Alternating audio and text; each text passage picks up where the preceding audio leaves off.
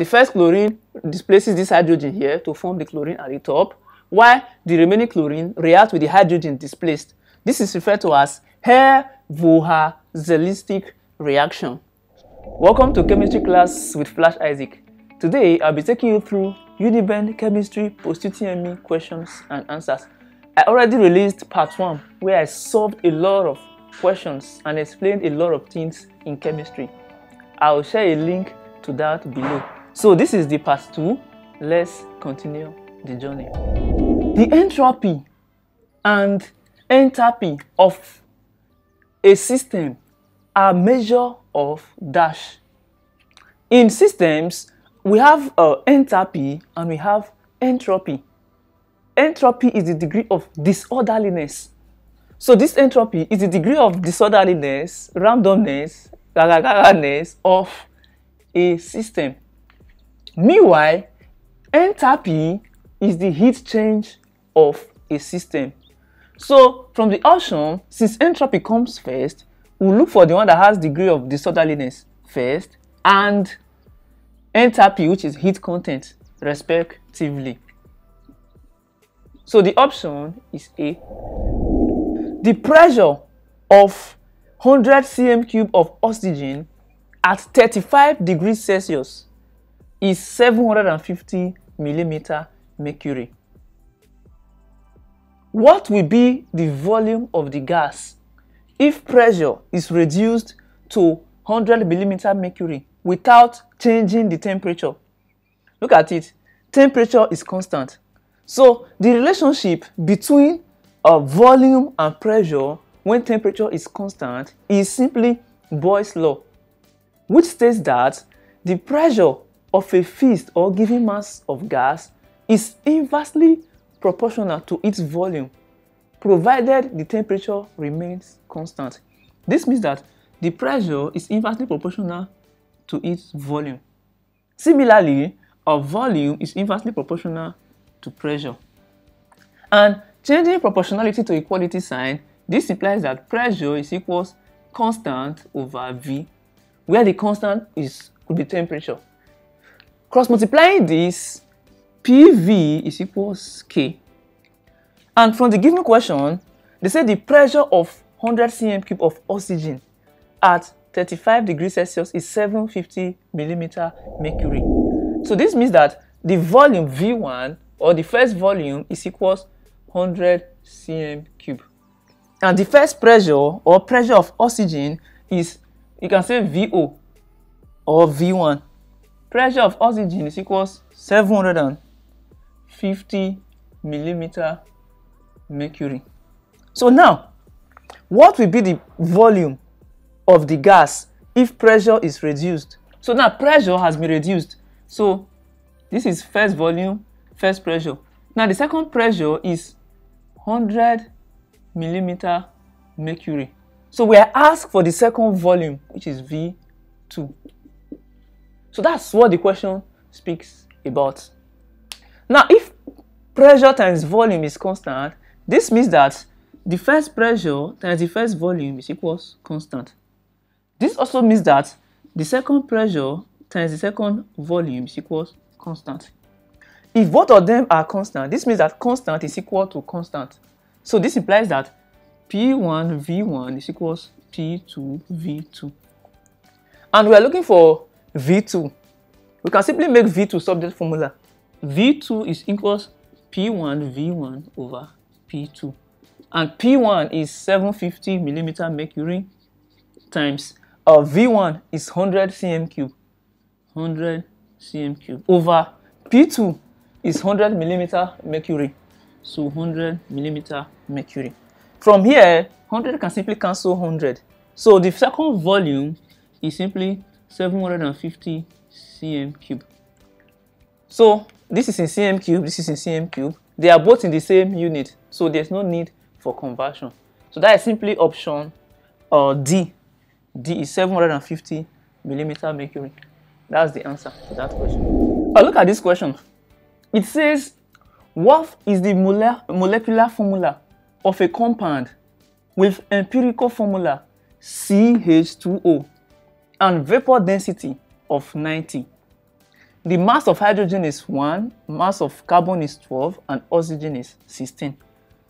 When you are given empirical formula with vapor density and asked to look for molecular formula, the first thing you do is look for the relative molecular mass. Relative molecular mass or the molar mass is equals 2 times vapor density.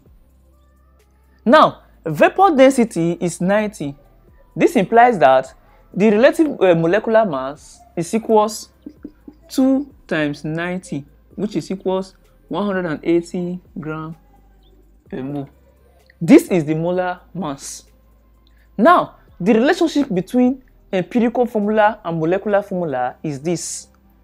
Empirical formula times N is equals molar mass. And the empirical formula is CH2O times N is equals 180. Now, here we look for the mass of this compound. We are given that the mass of carbon is 12. So 12 plus the mass of oxygen is 1, but we have 2 molecules of oxygen. So we multiply by 2.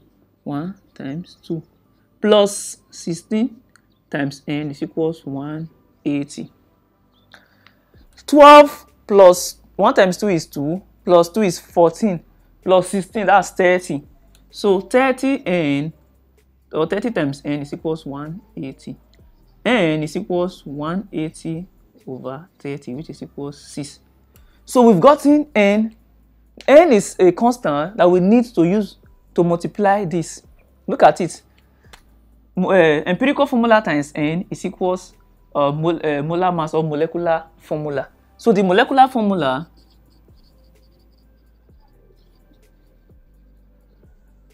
will simply be equals N is 2. So given CH2O times 6, N is 6. 6 times C is 6. 6 times H is H6, H12. 6 times O is O6. So this is the molecular formula. And this is simply glucose. The first one says, which of the following metal exists as liquid at ordinary temperature? Another word for ordinary temperature is room temperature. So the only metal that is liquid at room temperature is mercury, while the only non-metal that is liquid at room temperature is bromine. Take note of that. So this is the water of crystallization. To look for the percentage water of crystallization, we simply look for the mass of 7H2O over the total mass. The total mass is simply the mass of ZnSO4.7H2O times 100. This is the formula. Now, the mass of 7H2O is simply 7 times hydrogen is 1, that's the mass of hydrogen, and the mass of oxygen is 16. So we have 2 hydrogen, which is 1 times 2 is 2. Then plus oxygen is 16. 16 plus 2 is 18. So the mass of this guy is 7 times 18. How about the total mass? The total mass is simply zinc is 65 plus the mass of sulfur is 32. As you can see, you'll be given this. So plus 32 plus oxygen is 16. Here we have 4 molecules of oxygen, so which is 16 times 4 plus 718 times 100. This is equals. Now this is here, this is also here. So we multiply this and we add everything here. This will simply give you 718 all over 287 times 100. So solving that, we should be able to get 44%. That is the percentage water of crystallization in that compound, which is option B. The last question says, metals can be extracted from their ore by a process involving reduction. We extract metals from their ore using electrolytic reduction. So that is it on this set of questions. Let's see the next set of questions. The first question says, the color of methyl orange in alkaline medium is what? In alkaline medium, methyl orange is yellow. While the next one says, the permanent hardness of water can be removed by dash. A. Boiling. Boiling can't remove permanent hardness. I discussed that in part 1. Some of the things I'm not discussing in details now is possibly because I've already discussed them in details in part 1 of the chemistry videos. You may want to take a look at that video. Addition of slaked lime is also used to reduce hardness or to remove hardness from water when it is temporary hardness. So A and B are used to remove temporary hardness. C, filtration can't be used to remove hardness in water. While addition of caustic soda can be used to remove hardness from water. Caustic soda or washing soda are used to remove permanent hardness. And the last question says, a compound that gives orange-red color to a non-luminous flame is likely to contain sodium ion, calcium ion, ion 2, and ion 3. The answer is A, is B rather. Calcium ion would give you an orange-red color to a non-luminous flame. So let me give you some tips to add to these questions. So let's see more indicators, and also let's see flame test for more ions. Look at this. These are indicators used. We have a methyl orange, phenolphthalein, and a litmus paper. In acidic medium, litmus paper becomes red.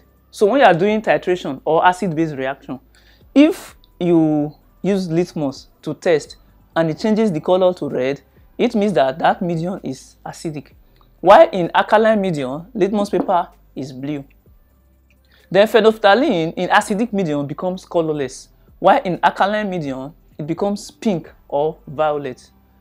Methyl orange in acidic medium is purple or pink, while in alkaline medium, it is orange or yellow. Then calcium ion gives a brick red flame. Sodium ion gives yellow-orange flame. While when you burn ion 2, you get a bright blue or green flame. Then gold flame when very hot. Ion 3 will give you orange-brown flame. So that is it on flame test and indicators. Let's see the next set of questions. Now, isomers or isomerism is a phenomenon whereby more than one compound have the same formula, the same chemical formula, but different structure or different configuration. For example, if I give you the formula, let's say C3H8O. This can be something like this: 3 carbon, hydrogen, 1, 2, 3, 4, 5, 6, 7, OH. This can be this.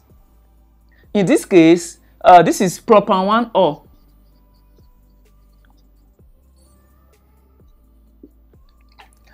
Three carbon, that's prop. OH, or the position of the hydroxy group is in carbon 1. So that's the reason for this one. So this is an alkyl functional group, OH, hydroxy group. We can still write this as 1, 2, 3. Put the OH here.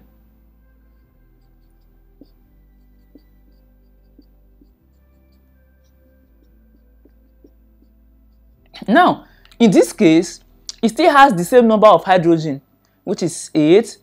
It has the same number of carbon, and it has the same number of oxygen. But we've changed the structure. The position of the hydroxy group is no longer in carbon 1, it's in carbon 2. So this becomes propan 2O. So they have the same formula but different structure. So that is isomerism. Now they are telling us that chlorobutane, how many isomers are possible. So let's see how many ways we can twist the configuration of chlorobutane. Now butane is 4 carbon. This butane. Chlorobutane means chlorine attached to carbon 1. We can choose to count from this carbon or from that carbon. If you are using this as carbon 1, this is chlorine. So these are hydrogen, hydrogen,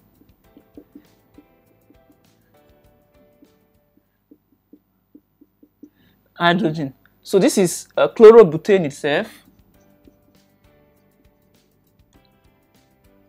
Now, this is carbon 1, this is carbon 2. If we are counting from here, this is 1, 2, 3, 4.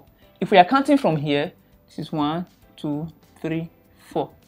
While naming organic compound, we start counting from the number that will give the functional group the least value. For example, if we are counting from here, this chain from here, this is carbon 4. So this chlorine will be on the carbon 4. It's giving it the largest number. So it's not recommended. We count from the one that will give it the least number. So counting from here, this is chlorine is in carbon 1. How about we bring this chlorine here to have something like this, carbon. So chlorine becomes in this place. So we have H.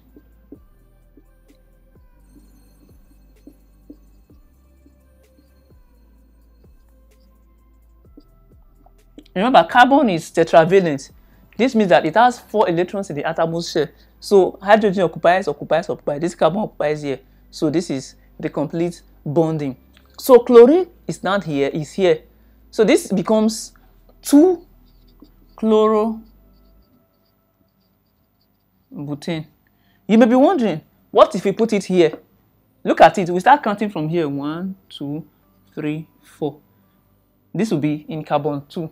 If we start counting from here, 1, 2, 3, 4, it will be in carbon 3. But we need to the numbering that will give the chlorine or the functional group the smallest number. So this is a tip on naming of organic compounds. So this is 2-chlorobutane. If we put the chlorine here, it will still be 2 because we'll start counting from here. So what else can we do? Look at this. This is a methyl group. So we can do something like this and say 1, 2, 3 carbon, then we put chlorine here. Then we put the methyl group here, CH3. So here remains hydrogen, hydrogen, hydrogen, hydrogen, hydrogen. The carbon is still complete, 4. So this is carbon. H3 remains 3 hydrogen. So given this is carbon 2. We now have 2 methyl, because the methyl group is in carbon 2, then chlorine is in carbon 2. 2 methyl, 2 chloropropane. 2 methyl, 2 chloropropane. So this is 4. So we can't do any other thing. We can't bring it here. It will be the same as this in carbon 1. So these are the 4 isomers of chlorobutane. It has 4 isomers.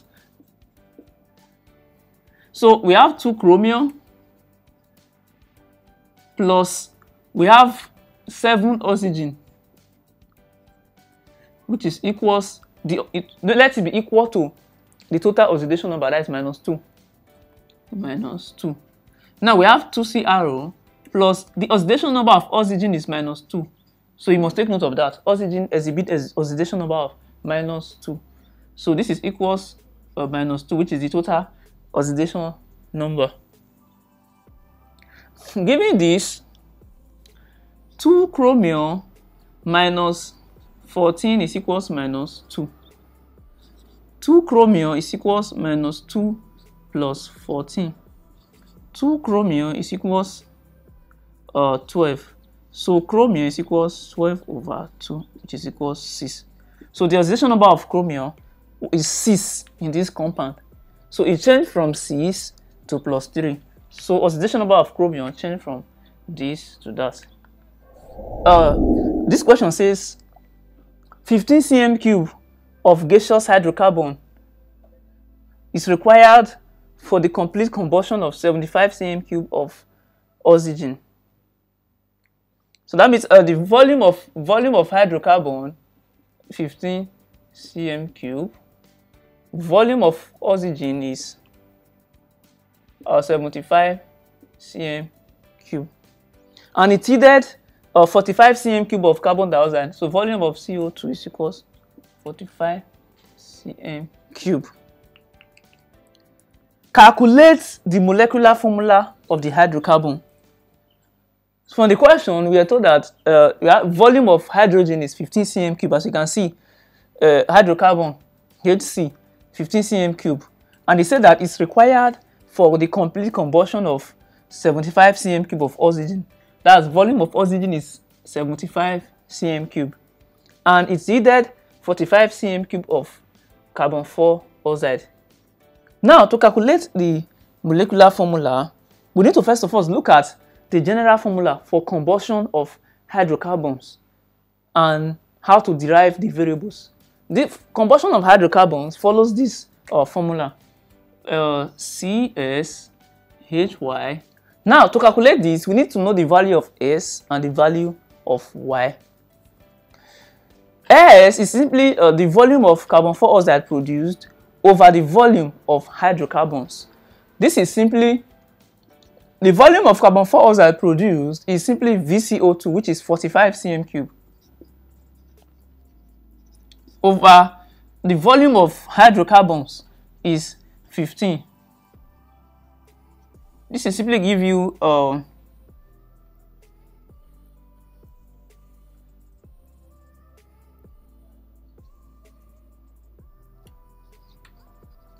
this will give you 3 cm cube. Why? S plus Y over 4 is simply gotten by saying the volume of oxygen used, which is 75 cm cube, over the volume of hydrocarbon used, which is 15 cm cube. This will give you 5 cm cube. So S plus Y over 4 is equals 5 cm cube. But S is equals 3. So this means 3 plus Y over 4 is equals 5. Y over 4 is equals 5 minus 3, which is equals 2. Y over 4 is equals 2. Therefore, Y is equals 2 times 4, which is equals 8. So we've been able to get the value of S. S is equals 3 and Y is equals 8. Putting the value here, we simply have C3H8. If we are to continue the equation, we simply have plus 3 plus Y over 3 plus 8 over 4 O2 3CO2 plus 8H2O. So that is the formula. But this is the volume of hydrocarbon required, which we are asked to calculate. So that's C3H8. So the correct option is C. Loss of water of crystallization in salts is referred to as efflorescence. Efflorescence. Salts with water of crystallization, when exposed to atmosphere, they tend to lose this water of crystallization. That process is referred to as efflorescence. Other properties of salt is deliquescence and hygroscopy. Hygroscopy is a phenomenon in salt in which the salt absorbs water from the atmosphere. It absorbs water of crystallization. However, it doesn't dissolve, so it doesn't turn into solution. On the contrary, Deliquescent salts are salts that absorb water of crystallization from the atmosphere until they become aqueous solution, until they are dissolved in the water. So those are the three characteristics of salt we should look at. And the next one says methane, ethane, propane, and butane are the first, or are the five simplest. They are the five simplest alkanes. Look at it. This ends with ANE, ANE, ANE. So they are alkanes. If they ended with ENE, let's say ENE, ENE, they will be called alkenes. While the one that end with YNE, YNE, YNE will be called alkynes. So those are the first five simplest alkenes. While the one with five is pentane and so on, hexane, blah blah blah. Now look at that. It says the empirical formula of oxide of nitrogen. Oxide of nitrogen means the compound has nitrogen and oxygen. Now if it has nitrogen and oxygen, they told us that the percentage of nitrogen is 30.4%. This is the percentage of nitrogen. And since it's just nitrogen and oxygen present, it is safe for us to say that the percentage of oxygen is simply 100%, 100 minus 30.4. If nitrogen is 30.4%, it means that oxygen is 69.6%. And to calculate the empirical formula, the first thing we do is divide both by their molar mass. The molar mass of nitrogen is 14 and the molar mass of oxygen is 16. So dividing this by 14, we get 2.17. And dividing oxygen 69.6 by 16, we get 4.35. After this step, the next thing you do is divide by the smallest number. So this is the smallest number between these two. So divided by 2.17, we divide it by 2.17. So since this one is dividing itself, so this is obviously 1. Dividing this by this, we get 2. So this is how you calculate empirical formula. If there another one, let's say P or anything, any compound C, so its own percentage will be here, this percentage will be here. You divide by each of their masses, then you divide by the smallest number after dividing by their masses, so you get this ratio. So the ratio here is simply N1O2 or NO2. So that's the empirical formula. Let's look at these two last guys. This is Hydrocarbons reaction, and this is a reaction of ethyl ethanoate with ammonia. So let's look at this ammonolysis and Hydrocarbons reaction. Let me bring out the reactions here for me to explain it easier. So the product of the reaction between ammonia and ester is simply called ammonolysis when ammonia reacts with esters. So in this case, ethyl ethanoate reacts with ammonia. The product will simply be ethanamide and ethanol. So we get an amide and ethanol when esters react with ammonia, and the process is referred to as ammonolysis. Meanwhile, he said the product of photochlorination of ethanoic acid photochlorination of ethanoic acid simply means a reaction of ethanoic acid in the process of light. And so ethanoic acid reacting with chlorine. So chlorine plus ethanoic acid in the presence of ultraviolet light will simply give us this guy and HCl. So this is simply CC, hydrogen and hydrogen and hydrogen, H3. This is O, this is OH plus chlorine. Simply give you CCOOH, and we have hydrogen here, we have chlorine, we have here. So look at what happened.